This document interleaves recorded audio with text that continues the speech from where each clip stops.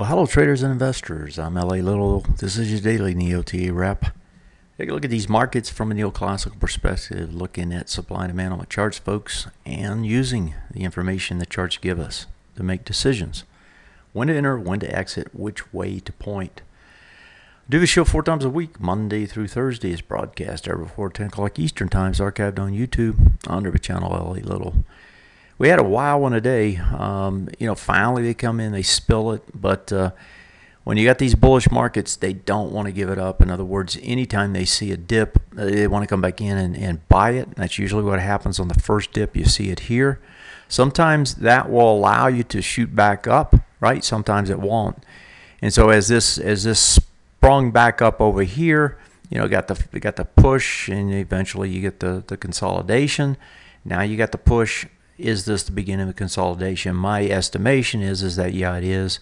You're going to see this sort of consolidation begin to play out over here.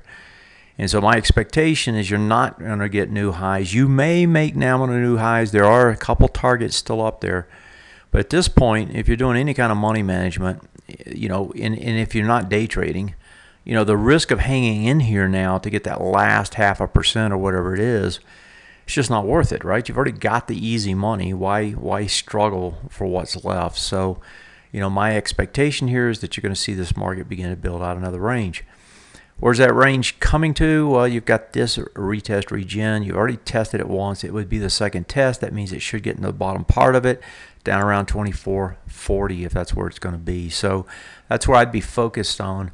What you saw today was somebody started selling, right? Some larger set of players began to sell, whether it was bots that took over, whatever it was. That created a cascade of sell orders. As soon as you took out this little bitty island right up here, right? You're down there trying to hold that. As soon as that broke, right, all the stop orders kicked in. And then what does it do? It's not on this chart, it's on the other one. But when it got to this next gap, right, it fills it, flips around, closes back up in there. Are we going to get more selling tomorrow? I wouldn't be surprised if we saw more selling. You got a bearish engulfing here, and you're going to see it on every one of the charts here tonight. NASDAQ, big bearish engulfing on it. Again, big cascading sell. A lot of volume come in. This is the second time we've seen one of these warning signs, right? You got one back here. And then what does it do? It consolidates for a long period of time. Then you finally get your push up again. So now here's the next one. Now this one, just like back here, right? You had that area that it bounced off of, right? Because everybody wants to come in and buy it. But then again, when you leave volume down there, just like you did again today, what do you typically do? Well, you come back in and test it. Now, the last time, they actually tested it the very next day. I don't know if we'll gap down tomorrow and do it. Amazon reported after the bell. It's down 2 or 3%. I saw most of the things that reported after the bell down. So, you might get pressure first thing in the morning again. But the big thing to me is that you've left volume at the bottom. That volume looks like it came in almost the same as it was back here, just a little bit lighter. So I wouldn't be surprised to see it test and then see them try to hold it again. So that test into here came on slightly less volume. If you draw this across, it was slightly less, not very much, but a little bit less.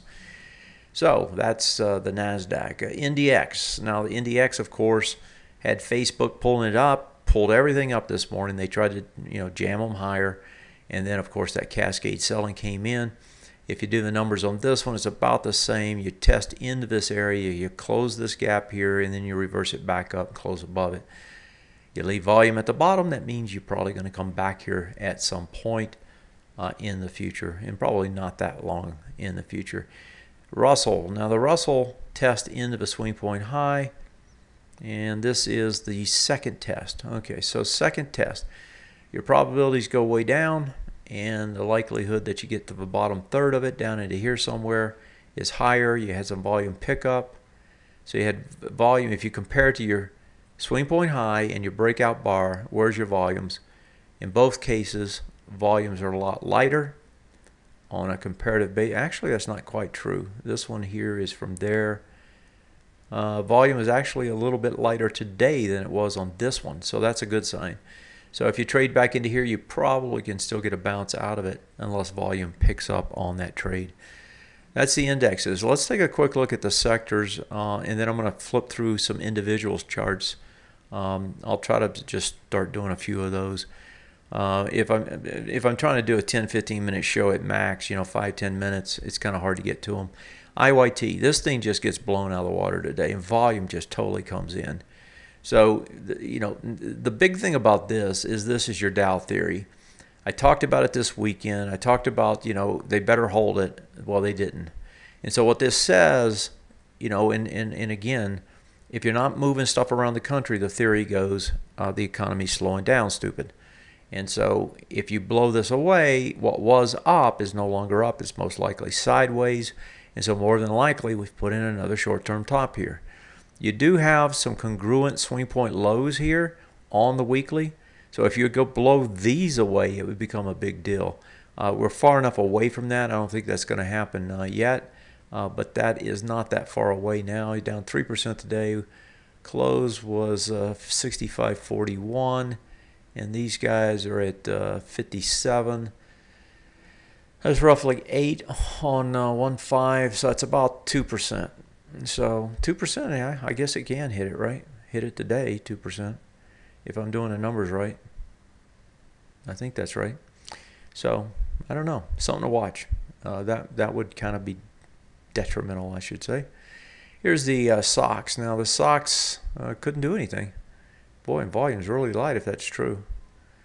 That may get revised later on the next round of the updates on the programs. Basic materials. Let's see what they did. So they come off, they're into the swing point high, doing another retest. So this second trip back, that means they ought to get lower, 54.60 or so. XLE, okay, now this one is actually getting pretty interesting. He's trying to turn, has been trying to turn. So you got a swing point high here today, it gets over it. And suspect, but it is over it. So you've had two thrusts now, both have held. This may finally be putting in some sort of a bottom. So a good action here. Let's see if it can go up and break higher. This is the key spot. I think you get over this, you can go test the swing point high next and potentially that breakdown bar.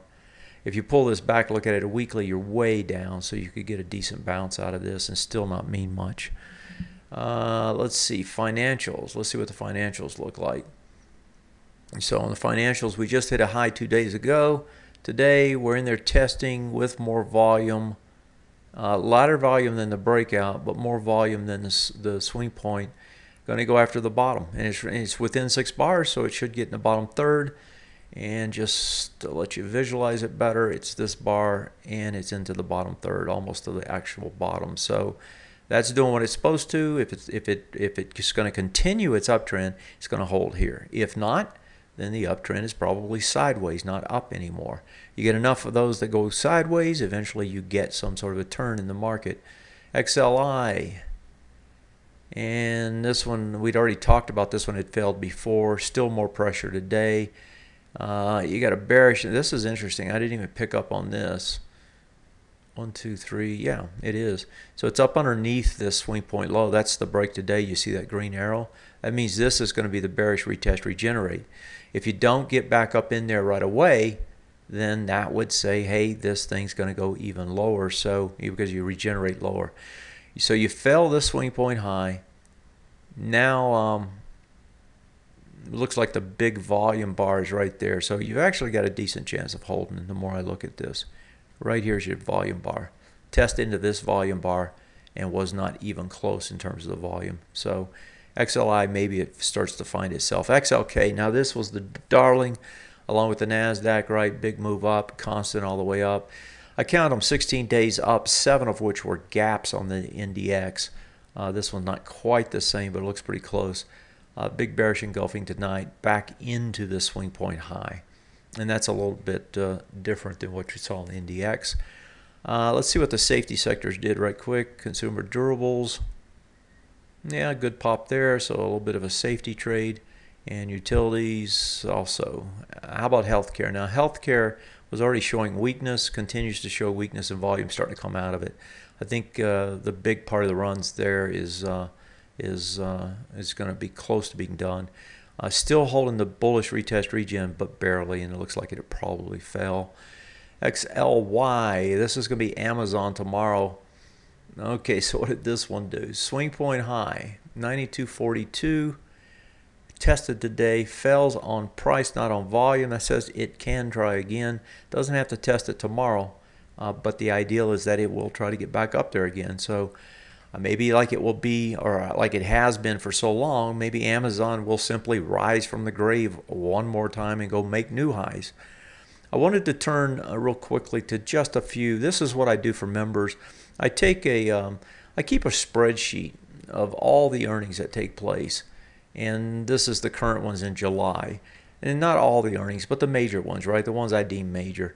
And I just keep a question, how do they react? Bullish, sideways, whatever. And then we can use that as our cheat sheet for trades that come after the earnings, right? I call them post-earnings trades. And it's just a lot safer, right? Because you have more information, you know what's going on.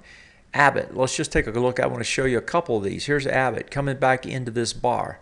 That's the breakout bar, volume extremely heavy. This is the retest region, and you got 1, 2, 3, 4, 5. If you stay above it tomorrow, the next bar will be 6. When the next bar is 6, your probabilities go up hugely.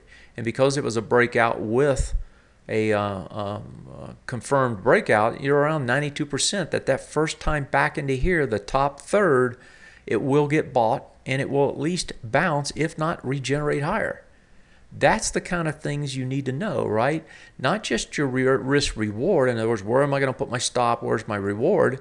But how are my probabilities laid out? How good or bad are they? That's neoclassical, folks. That's what we do, right? Because when you have both of those, you can make wiser decisions. You can pick those things with high probabilities along with good risk reward, and then you take your stab at the ones that make the sense. Matter of fact, you can plunge in them. You can put most of your money or a good portion of your money on them. Here's ABX.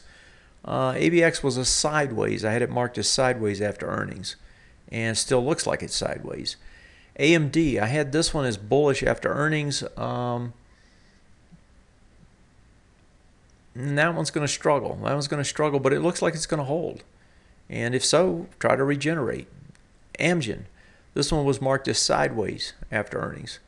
And sure enough, it is sideways. And it looks like it's going to try to take this out. Low was 172. Held it barely. So you may get the bounce first, right? This is the full retest region off this swing point high. So it's a full retest and an attempt to regenerate. You already had a nice big push. Volume's not huge. So you could get a bounce out of this. So one could play this, for example, off the bounce, off this being the volume down here at the bottom of this retest, and try to trade it back into this bar here, right? So your risk is very small. In other words, you can put your stop now. You can just put it right up underneath here. Try to buy in the morning somewhere, depending on where you can get it. Have a very tight stop. Have a decent probability of this thing bouncing. Now the bad thing is it's just the bounce now. So you don't want to buy this thing and hold on to it. But your breakout was here. 1, 2, 3, 4, 5, 6, right? Your probabilities are very high this thing's going to bounce. And so you can trade that, and you can trade it with a lot of confidence and very little risk. This is what you do, folks. This is how you make money. People say you can't time these trades. That's nonsense. It's total nonsense. You're not going to win every one of them, but you can win 60, 70, 80% of them as long as you pick the best ones, and you pick them based on the probabilities with good reward to risk. And your portfolios will be just like mine, all-time highs as of tonight, even with today's debacle. Have a great one. Take care. Good night.